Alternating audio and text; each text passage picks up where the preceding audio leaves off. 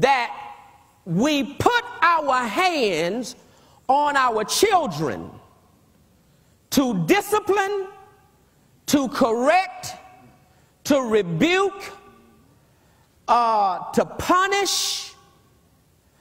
But how many of us put our hands on our children to bless them?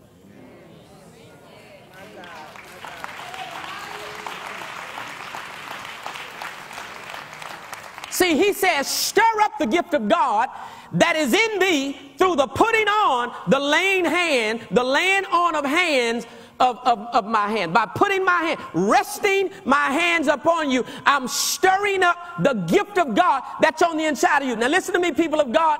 All of us in here who are parents, there is a gift of God in your child.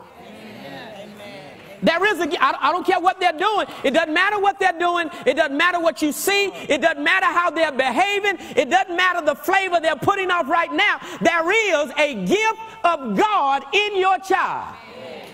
And watch this. You stir that gift up every time you lay your hands on your child.